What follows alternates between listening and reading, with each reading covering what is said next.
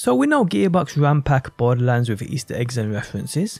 We see them on weapons, hidden in plain sight, and like today, introduced with new DLCs. Today I cover a few Easter eggs I have found within the Bounty of Blood DLC which are definitely worth covering. And no, these ain't weapon flavor text references, these are Easter eggs by other means.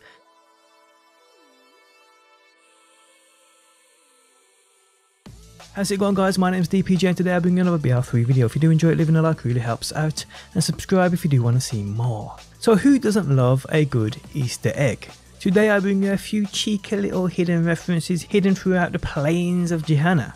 Now these are the only ones I have seen myself. I'm pretty sure there are more out there, and if you know of any, please let me know down below in that comments section. Okay, so let's get into it. So firstly, you may have noticed there are a few dinosaurs upon Gehenna. So it was kind of obvious that we'd see a few references to major Hollywood movies, like Jurassic Park. Now the first one I noticed, and it took me straight back to Jurassic Park, was during the side mission of Soldier Valley, where you eventually have to milk a dinosaur. But leading up to this point, you come to a giant locked door, in which behind it is the biggest dino you will see in this game. Upon opening the door, it instantly reminded me of the scene in Jurassic Park Fallen Kingdom, towards the end of the movie where they call upon the T-Rex's help, so it was pretty cool.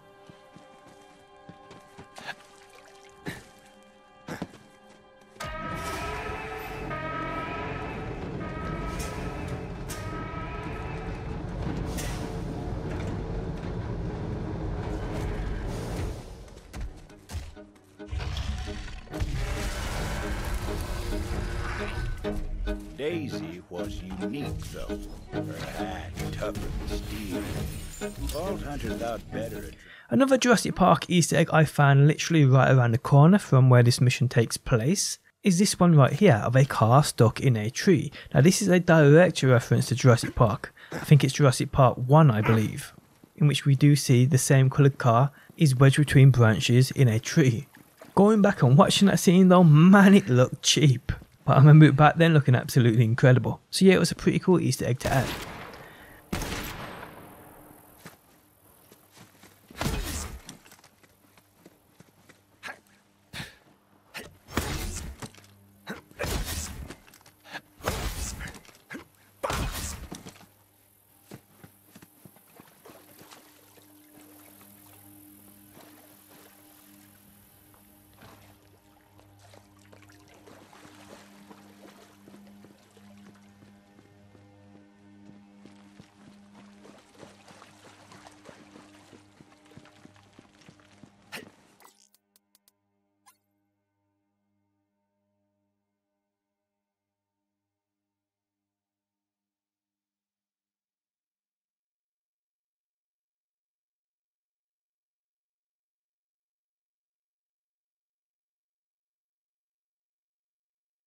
Next up we have a Easter egg or reference which can be seen at the end of the movie. You can collect and watch, basically achieve doing the Creature Feature Crew challenge. You know, you have to run around on Gehenna collecting movie reels. Once you collect them all, you get to watch this short movie. At the end of that movie, we see that the movie was made by this company. Now this probably won't mean anything to a lot of people, but I believe it looks very similar to this one here, which is a real life studio called Toho Studios. Toho Studios, I believe, made the original Godzilla movie, and if you have watched the in-game mini movie, you'll definitely understand why this Easter egg makes a lot of sense. So I thought I'd add that, as I think it is a great addition, and I'm not sure many people would have picked up on that one. Okay, so next up we have what seems to be just a fridge strapped in caution tape. Now to many people this wouldn't mean a thing, but to some out there this is in reference to another game called Control. Within this game there's a hidden side mission called Fridge Duty, which, as crazy as it seems, this is how it works. Within the game there are things known as objects of power. This fridge happens to be an object of power, and this fridge needs constant supervision or bad things are going to happen. Upon you playing Control and stumbling upon this guy in this room staring at this fridge, you need to locate a person I believe to help him out. Now switching back to Borderlands, seeing that dude dead on the floor, I'm guessing the help never arrived and he fell asleep or something and left his fridge unattended. Still a very cool Easter egg and reference if you ask me. Okay, so lastly guys, and this is a room found at the start, or a secret room found at the start of Vestige. Now you can only enter this when you've unlocked the ability to use teleporters. So head here from the Star Vestige and enter this teleporter.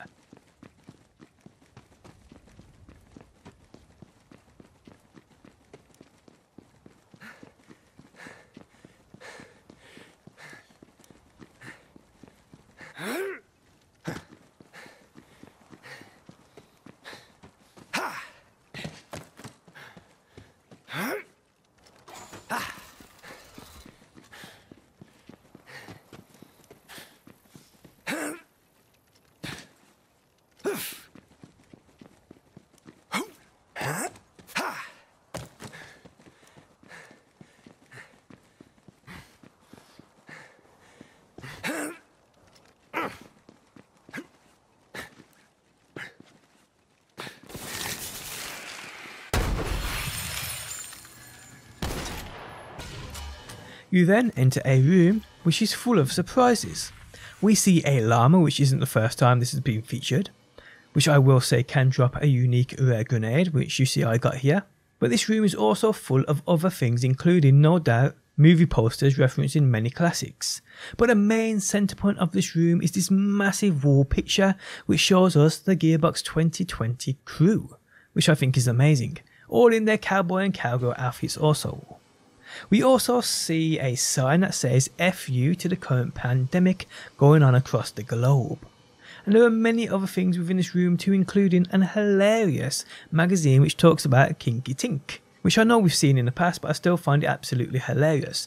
But yeah guys, I will leave you to watch the rest of me looking around this room, as I'm pretty sure there are other things in here which I haven't clocked onto, as well as many other Easter eggs which were added in with this DLC. If you know of any more, please let me know down below within that comments section. Now like I said, I'll leave you to watch the end of this, and I hope you enjoyed the video.